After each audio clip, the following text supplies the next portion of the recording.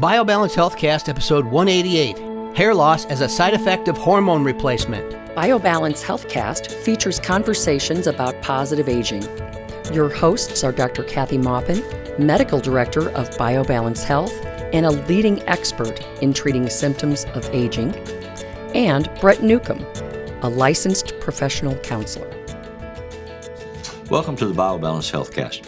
This week, Kathy and I are going to continue a conversation that we began in a recent podcast about the difference between guideline-based medical approaches to problem solving and personalized medicine interventions, and how the systems of medicine have evolved with respect to those two ways of thinking. Mm-hmm. And so we thought it would be beneficial to take a specific example of a concern that women have and talk about how doctors understand and approach trying to solve that concern. Mm-hmm. And especially in a field that Kathy is in, which is specializing in hormone replacement, particularly testosterone replacement for women, which is the subject of our book.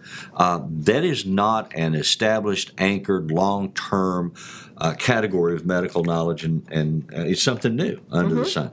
And so they don't have these measured, established guidelines that everybody has to follow because that's the way it's always been done. Mm-hmm. It's something new. And every time you do it, you have to look at the individual patient and say, is this an appropriate thing to do with you? Mm-hmm. And if it is, what are the cost-benefit ratios? What kind of side effects might there be?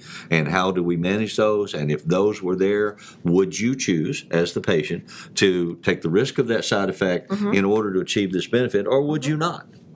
And as a doctor, would I recommend that you try this, or would I recommend that you not?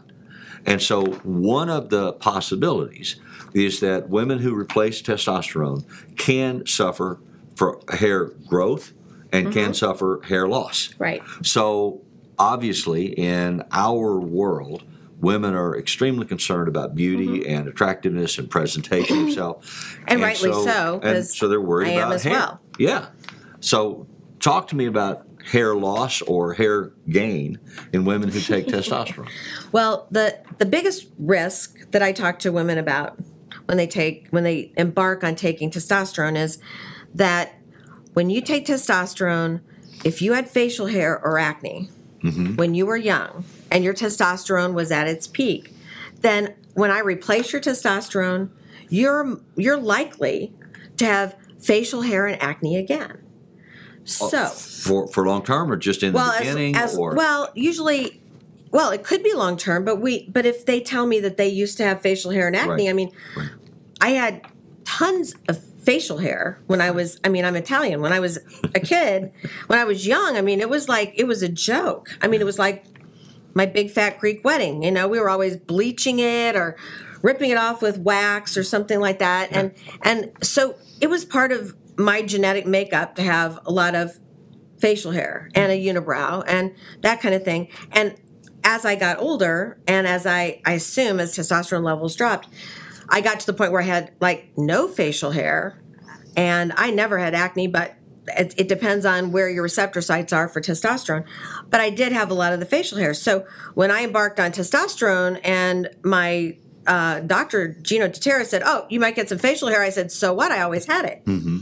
So, okay, so what do we do about it? He said, "But if you take spironolactone," and there's some things that we do ahead of time in people who tell me that they had facial hair or acne before, that we do to prevent facial hair and acne from coming back. And so I did that. So I have very little, comparatively, of what I had when I was young. But that's one of the risks. And some people have, when we give them testosterone, enough to make them not tired and to have their sex drive back. And sometimes the receptor sites that are in their facial area, in their hair follicles, actually respond more assertively, and they get more facial hair. So we can always use a medication called finasteride.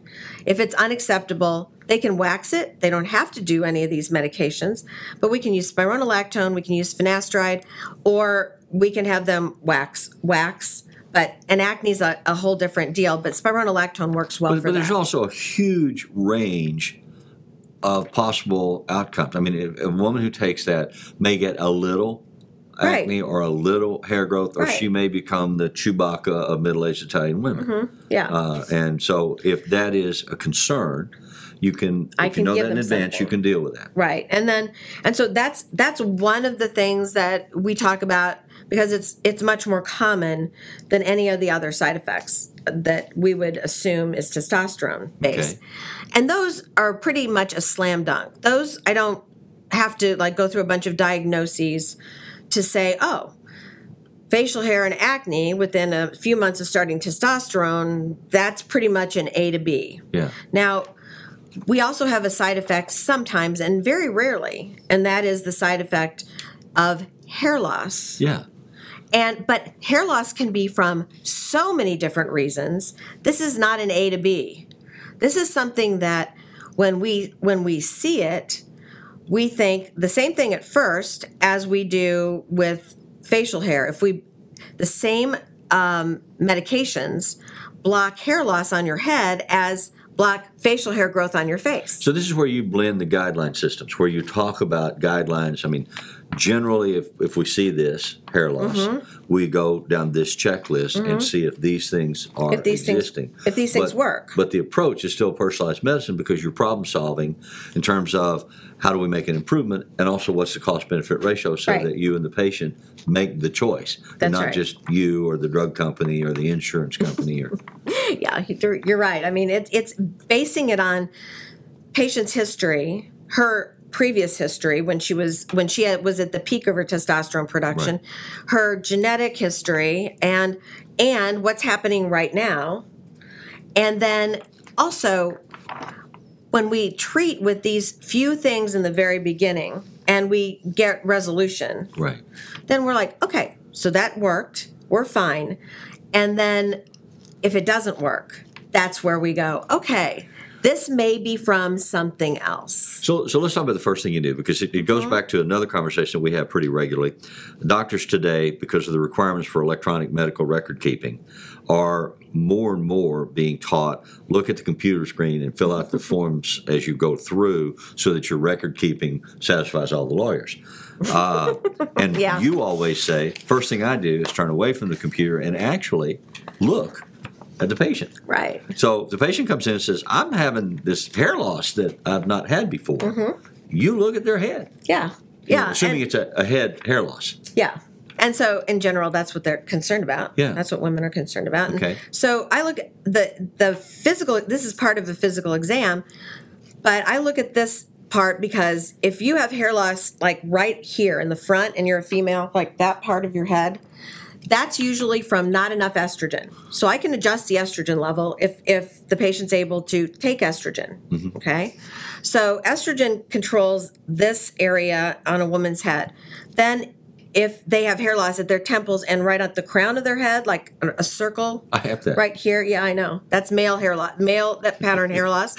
And that does have to do, see, male. Yeah. So that does have to do with testosterone turning into dihydrotestosterone and its effect on the hair follicles there. And then we have to implement something else, change dosage. Sometimes we increase the estrogen to testosterone ratio, and that helps that too.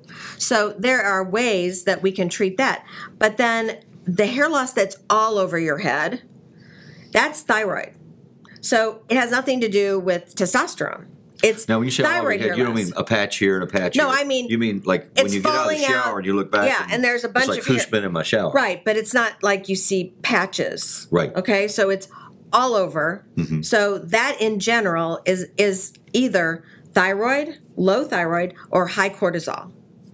Okay. So if you're really stressed and your cortisol's spiking all the time, then high cortisol can make your hair thin all over your head. Okay. Then the last type or the last pattern of hair loss is patterned in like circles of moth-eaten. You know, you get like circles of baldness. Okay, Kind of like a dog that has the mange. Right. The rest of your hair is growing. Right. But you get these patches around your head, and there's no hair in that area. So it's an area where it's just completely, you can just see like skin. So that's generally, and I'm not giving you a diagnosis, but that's generally alopecia areata, which is an autoimmune disease where you attack your own hair follicles. I'm laughing because I have a son who's 43, and when he was about 12 or 13, he started having that. And we took him to the dermatologist, and the dermatologist looks at him. He says, "Oh, he's got an alopecia areata." I said, "Well, what does that mean?" He said, "He's losing his hair." But I'm like, "Okay, help me here." But it's not he's losing his hair. I mean, he's losing it because his own immune system's attacking his hair follicles. Yeah. So it's a different kind of hair loss. Just because somebody's on testosterone doesn't mean they're not going to get any of these other hair loss issues. Right. So obviously that's a problem explaining that and trying to get that through. But in this case, they need a dermatologist. I mean, in many of these cases, after I've got the hormones managed, if there's some other issues, a dermatologist who will do a biopsy of their scalp and have it looked at under the microscope will tell whether it's alopecia areata or whether it's testosterone, too much testosterone, decrease the dose, or whether it's something else. There are other things that can cause hair loss. So it's by physical exam and then by biopsy, but it's also by changing treatments and seeing if that stops. Well, but then you talk about differential diagnosis, and that there are other things that, as you go down the decision matrix or the decision tree, and you eliminate, well, it's not testosterone, it's not too little estrogen, it's not too little thyroid, it's not too much cortisol. So what are the other things then that you look at that you talk to these women and say, well, this could be, because obviously we've done one new thing, we put hormones in me, now my hair's falling out. It's got to be the testosterone. And the answer is, well, we'll check that first. We'll check that first, and we'll check your estrogen. But if we don't find that, and then the other hormones that I mentioned. Right. So that's easy Thyroid because that's all blood work. Right. And we check where the hair is being lost and in what pattern. Right. Then we also check for things like progesterone is not something that necessarily causes your hair to fall out, but it doesn't help it grow. And progestin, like Provera, causes your hair to fall out. So I try to stay away from that, and that's in some birth control pills. So a lot of people, and that's hair loss all over. So progestin sometimes causes your hair to thin. Well, but you also recommend that people don't take testosterone if they're taking birth control pills. Right. So I try, but in my group, especially for younger women, they have to make a decision. That cost-benefit ratio again. If you think you're going to try to have babies, you got to not do the testosterone until you're done. Until you're finished trying to have babies. And then if you're taking birth control pills for birth control because you're still fertile, then decide on a more permanent birth control or use a Mirena IUD, which will then stop ovulation and stop conception. So use something that's not hormonal. Yes. So a lot of people used to take something called Depo-Provera for birth control, and their hair fell out and they gained weight. So a Depo-Provera, that's something that I would see in their history and say, well, we can't do that. They usually wouldn't be in my office for that. Now, polycystic ovaries, those patients they always talk about how their testosterone's so high, but it's really the androgens from their adrenal gland and an overactive adrenal gland. It's also insulin resistance. So in polycystic ovary patients, they usually have a very, very thin hair, very fragile hair. And we check them for the other things that happen with polycystic ovaries, like thyroid, and we check them for the other androgens from the adrenal gland. But we also try to make their hormones more normal. And if they have insulin resistance, which is prediabetes, which makes you have high blood sugar and then really low blood sugar, kind of up and down all day, then we try to treat that, and that's treated with metformin. So that's one of the medications that helps hair grow. So they're not on insulin, and they may or may not be classified as truly diabetic, but if they have those fluctuation issues... We used to call it hypoglycemia. Okay. But it's really insulin resistance or prediabetes, and that's very common in polycystic ovarian disease. And metformin is a pill that you can take 2 or 3 times a day to stabilize that fluctuation? Right. It stabilizes the insulin resistance. It actually makes the cells of your body, including hair follicles, more porous to insulin. Insulin carries in blood sugar, and so it helps cause energy. Energy is needed to grow hair. Right. So it actually helps hair growth to become more sensitive to insulin. Okay. Okay. So that's it's all these interactive systems that you have to know. That's right. And there's so many different things that guideline checklists and personalized medicine where you're looking at this individual saying, let's experiment with you. And a lot of the times I know the patient has PCO, or I know what they, they've had low thyroid, or they've had autoimmune diseases, things like that. So I know that about them. And so then I hone in more on the things that are theirs. But right now we're going down the list of all the things that it could be. Right. And it's not just testosterone. It goes, this goes for men's hair loss as well. But there's a genetic, we always talk about testosterone levels are part of the picture, but receptor sites are the other part. So many people have very sensitive receptor sites in their hair follicles. Those are usually the people that when they were young, they had women that had lots of hair on their arms, and they had lots of fuzz on their face or even mustache and lots of, the unibrow and lots of just sensitivity to testosterone. So those patients that have receptor sites that are genetically programmed to be very sensitive to testosterone, I may give them a dose that wouldn't affect anybody else, but that person is going to lose hair and get facial hair and get hairy all over. So you would give them a lower dose that normally wouldn't trigger the responses in other people, but because they have so many receptor sites or receptor sites that have heightened sensitivity, that you give them a lower amount, and that wakes up all those sites, and they get the dose that somebody else wouldn't get. Right, and in the meantime, we try to block the receptor sites with finasteride. Okay. Which is a medication that you can take as a pill. So we use that to try to block any more loss. So it's a balancing effect. Right. That's right. So we also find that obesity, especially over 30 BMI, when you figure out your BMI, 25 and below is healthy, 30 and above is obese. So that being obese causes you to have high inflammation in your body, causes you to have insulin resistance. So it usually incorporates a lot of these other more minor causes of hair loss and puts them together into one picture. So if you look around, you see a lot of obese people with very thin hair. And that if they lost weight, if they use metformin to become more insulin sensitive, if they got their thyroid checked and treated, all of those things would help them grow better hair. Yeah, so it's still a significant ingredient in all of this are the lifestyle choices of the individual.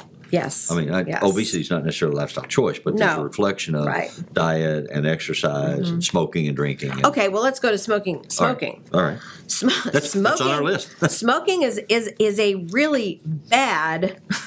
It's a really bad thing for your hair because it's hypoxia. It's like breathing carbon monoxide. You wouldn't sit in your garage and breathe what your car is putting out, but that's what you're doing to your body when you're smoking a cigarette. And it causes hair loss. People who smoke lose hair, and they have fragile hair, and they don't grow it back. Back when they did smoking commercials on television, they still do it. I was watching a movie over Memorial Day, a war movie that they were showing, filmed in the early 1950s, and everybody was smoking. And a lot of them would just let the smoke drool out of their mouth, and it would just circle their head. And I remembered when I was teaching high school, I used to have a poster on the wall, and it was this old, haggard woman with no her teeth. face was, but her face was like leatherized, and her hair was real straw, and it said, "Smoking is glamorous." And that's what it does. It's really hard. Tanning your skin and it's hard. Killing your hair. It's hard to make your. It's when you are in a hypoxic atmosphere. It's hard to heal. It's hard to grow anything. It's hard. You need oxygen. We all need oxygen, and that's just like taking it away. So that's one of the choices that you can make that has nothing to do with medicines. You can just not smoke. Or not live with a smoker, or make them smoke outside. So there are other things that people don't know about the medications. Like somebody will be on... Tell that to my 85-year-old aunt and say, you have to go outside and smoke. Well, she's probably not going out of her house, so you have to be... Yeah, you can Actually, I have said that to her. She doesn't come as often as she used to. I bet she doesn't. But I'm sure it's because she's older. Okay, so our... your own social issues, you know? They're there. You have to keep They're talking. always there. Exactly. Okay, so... Take the boy out of the country. Medications. There are many medications that cause your hair to fall out. I'm on one of these, and it has made an impact on my hair, but oftentimes people will be on testosterone, and then they come in and they're like, I've been on testosterone for 10 years and all of a sudden my hair's falling out. And so after looking through these other things, thyroid and hormones, then I have to look at their med list. Right.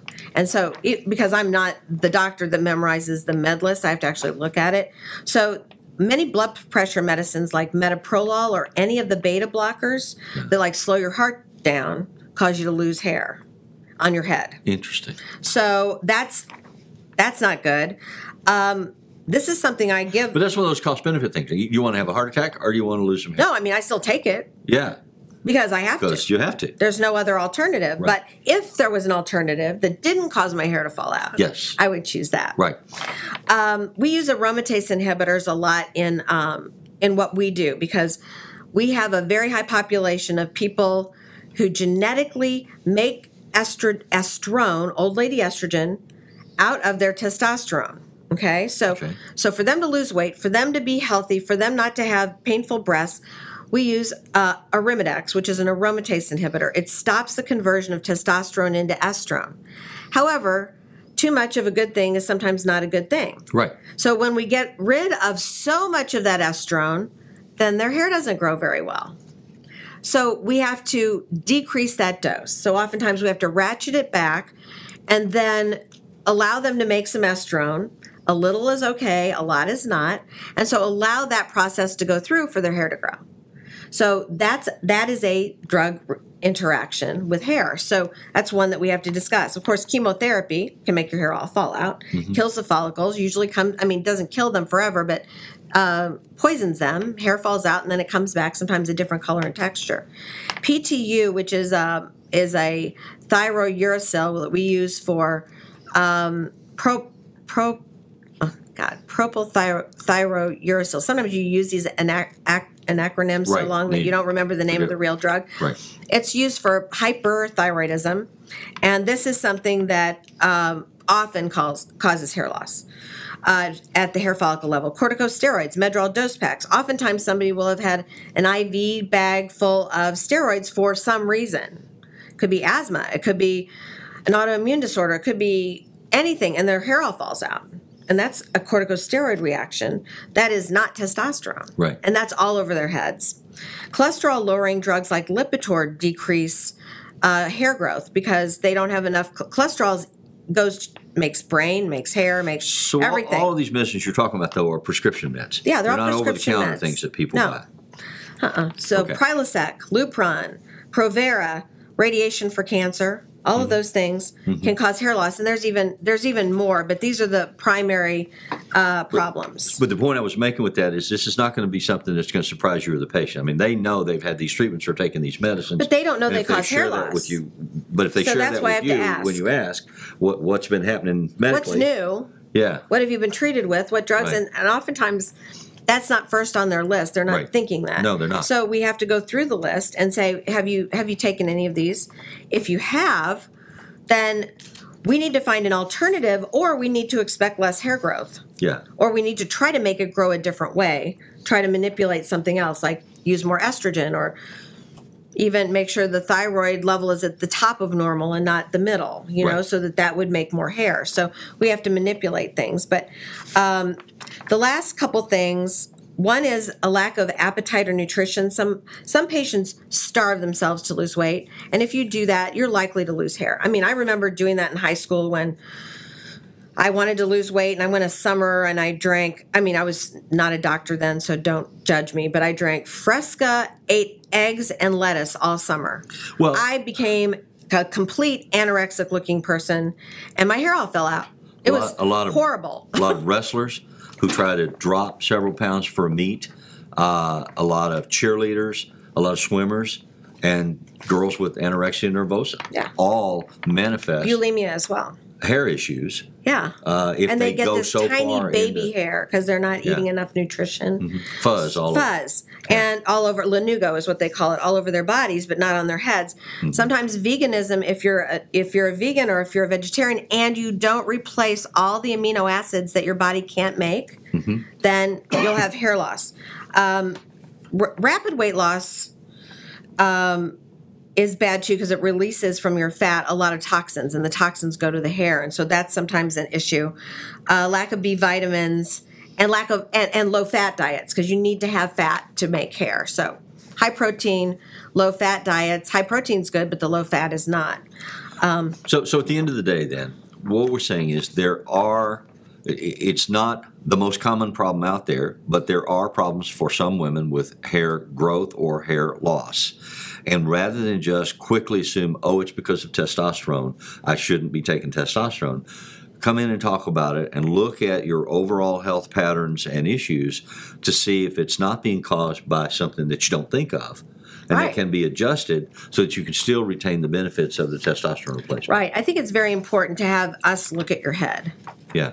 Because and then I've also had people who are sure they're going to have hair loss, and then I look at their head and Right. it looks perfect. And then if they want me to wait a couple months, and I'll wait and look at it again. I'll even take pictures of it if they want to show the difference. And that's an awesome tool to be able to show this is what it looked like 2 months ago, this is what it looks like now. What do you see? You know, it all goes back to what Kathy says on a regular basis. It's about personalized medicine. It's about having a relationship with your doctor who spends the time to talk to you and look at you, and then together with you, make informed decisions. It is so important that you become an informed consumer about your medical health care. So hopefully these two podcasts that we've done on guideline-based medicine and problem-solving-based medicine will help put you in the position to be a more informed consumer.